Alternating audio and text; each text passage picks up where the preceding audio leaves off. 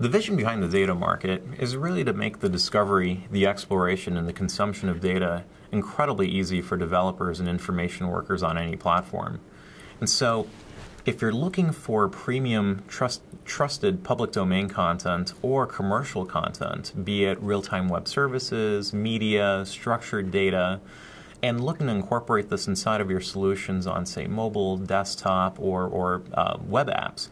the data market is a one-stop location for incorporating all of this content inside of your solutions. And then really, if you look at the vision of how do we make discovery, exploration, and consumption of this data incredibly easy, you'll find a number of things, be it the simple-to-use, one-click integration inside of tools like Visual Studio for developers, preview experiences for the types of information that are there through a single consistent API, as well as real discovery of this information inside of tools like Microsoft Excel to really make the discovery, exploration, and consumption of this content incredibly easy for any Office user. You can go from really not knowing where or who the sources of a particular type of content would be to being able to instantly discover, purchase, or acquire that content, and enable instant mashup of that data from your private content to this new information that you just acquired from our cloud.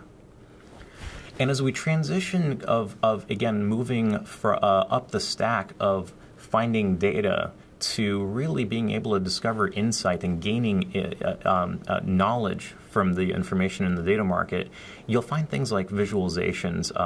start to find their way inside the data market. You'll find solutions that content providers and developers and ISVs have integrated, and being able to discover those alongside with the data as well.